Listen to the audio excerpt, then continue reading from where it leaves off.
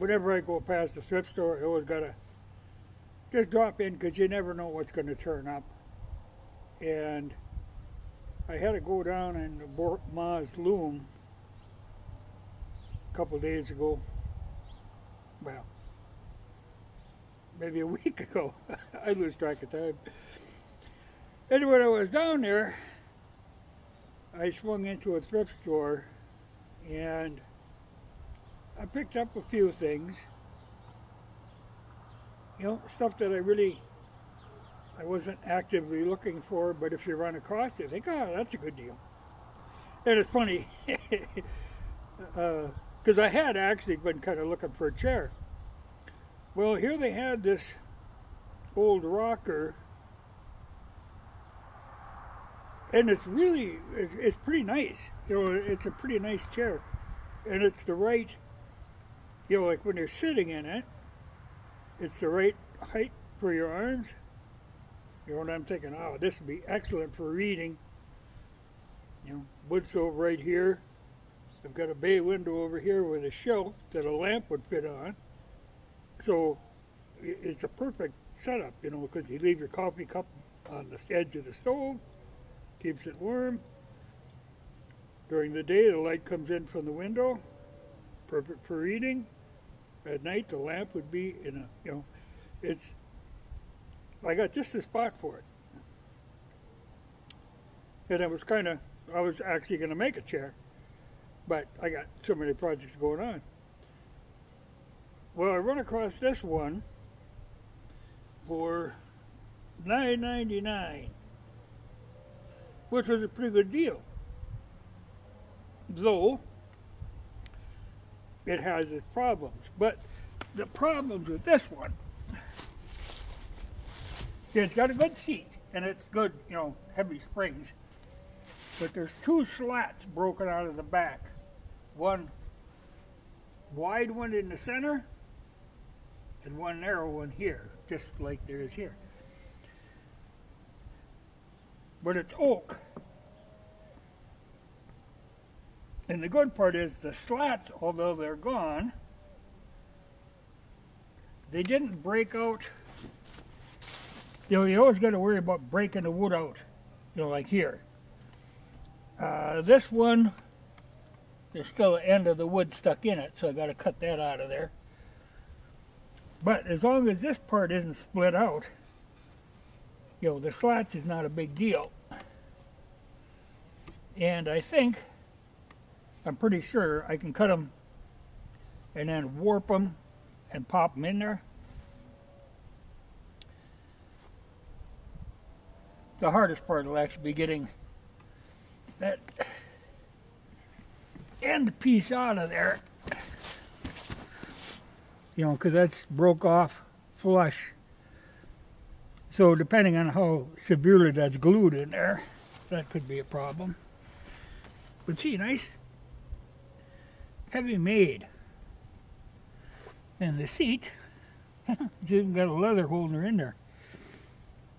You know, it's been recovered. I could almost bet underneath this cover is the original leather, because I'm sure it would have had a leather seat on it originally. But I like it. You know, it's a good rocker, well made, so I'm going to rebuild that.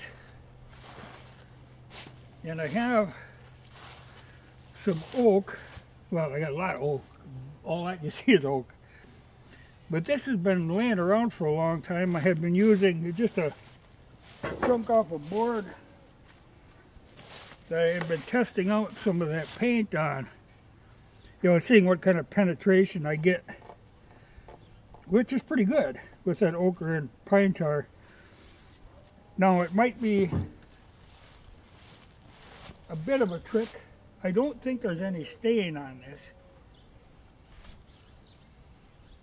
But to get the wood dark enough to match up, though I'm not particularly fussy, and even here, you know, it's lighter here than it is here, so it's not a big deal. And normally in a situation like this, I have a blanket over the chair anyway. It keeps draft from the back. So I think that'll work out. But I'm going to monkey around and plane this down to the thickness that I need. And then look for the nicest looking grain. Which this has got some nice grain on it. So I think that'll work out. But I'll go at that sometime today.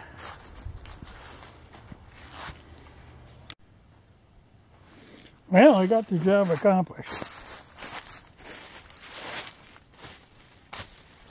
You know, the slats were easy enough to make. And the way these are designed, you know, there's a slot down at the bottom, and it's shouldered on the back side. This is the spare one I made because, you know, I was thinking, you know, as long as I'm set up making them, I wanted to have it extra in case something went wrong in installing them. Because, you know, to get this piece in there, you know, it had to go onto them shoulders, but it had to be warped.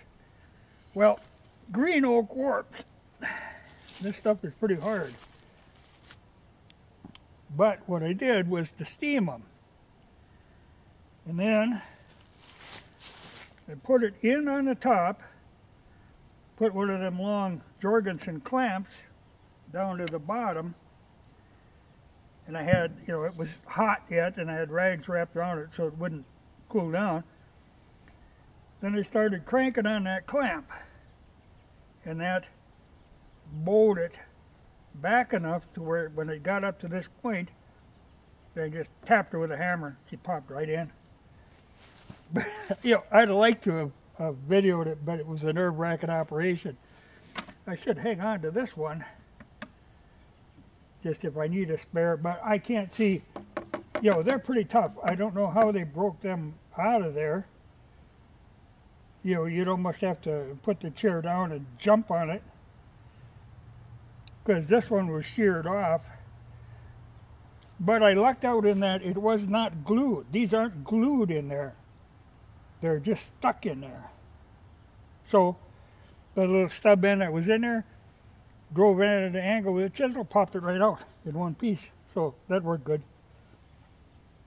Now, before I steamed it, I soaked it with pine tar and turpentine. That's why it's this color. That kind of worked that in as it was steaming. And now I'm going to let this dry out, and then I'll give it another coat. And I'll think about it. I do have some kind of stain, or it's actually a spar varnish that's a little dark. But what I'm going to do first, I'm going to put more pine tar on it, and then I'll heat it. And if you heat it, it darkens up. But I'll just have to heat it carefully, so I won't use my big blowtorch. I'll use my little one. And I should be able to do it without peeling off the varnish that's on here. And then once that pine tar is burnt in, then I'll put some spar varnish over the top, because the rest of it is varnished. But like here, you can see where the varnish is worn. You know, it's almost to the color of that, but it's better than this color. But that should serve me very well for many years. It's a fine chair for $9.99.